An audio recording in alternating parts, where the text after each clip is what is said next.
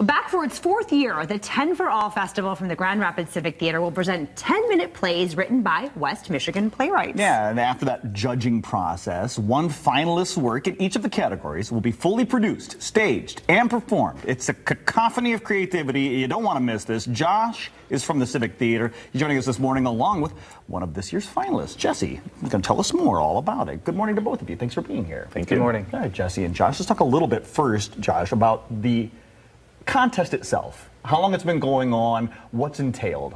Yeah, absolutely. This is our fourth year doing 10 for All. It's really exciting. We have people from all over the West Michigan and beyond community submit plays to be adjudicated by professionals. There's some limits on it, 5 actors, minimal set and design, but the goal is to get these new playwrights and their new works off the ground and on stage for the first time so they can see their work on stage in front of them with other people. It's super rewarding, obviously. And Jesse is not only a playwright, but he was a director for one of the 10-minute plays a couple of years ago as well. So this is not his first time around. Okay, yeah. Awesome. So you are one of the finalists who will be presenting your play on stage. Yes, that's right. Let's talk about what it's like for you to, number one, have yours chosen, and then to be able to see it come to life. What's that like? Yeah, it's a really special experience. I have quite a bit of experience as an actor and director, quite a bit actually at Grand Rapids Civic Theater. As Josh mentioned, I actually directed one of the finalist plays a couple of years ago. And I'm a bit newer to playwriting, so it is a really special experience to write something and then collaborate with another director and actors and see it come to life, and sometimes in ways that you don't anticipate or expect. Sure. Maybe they find things in your words that you weren't even seeing, and right. and that's what's so great about theater. It's a collaborative art, and the sum is greater than the parts put together. Absolutely, yeah, that's true. When it comes to the productions, there's a theme this year.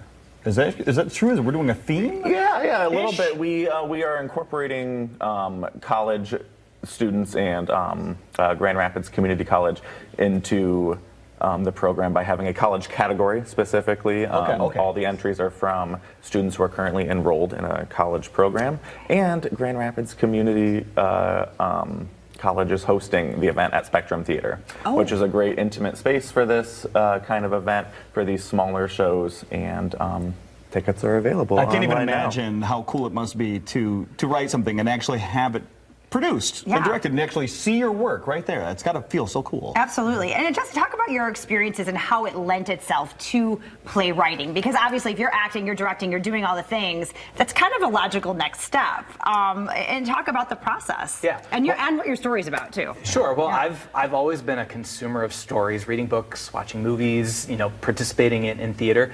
And so when I write, I usually start with some sort of simple idea, whether that's an image, a phrase, maybe a goal that someone would have, or a conflict that might exist between two characters. And in this case, my play is entitled Eternal Sunshine of the Spotless Banana. And the initial idea was this image of a banana in a particular circumstance that you'll have to learn about if you come to see the play. Sure. And then I just worked backward from there to figure out what scenario could lead to this circumstance. And what I came to is the play has 2 characters named Linda and Arnie, and they used to be in a relationship, and the play starts when they are seeing each other for the first time 2 months after their relationship ended. So we're learning about what led to the end of their relationship and how they're dealing with that. And then it does go in some unexpected directions.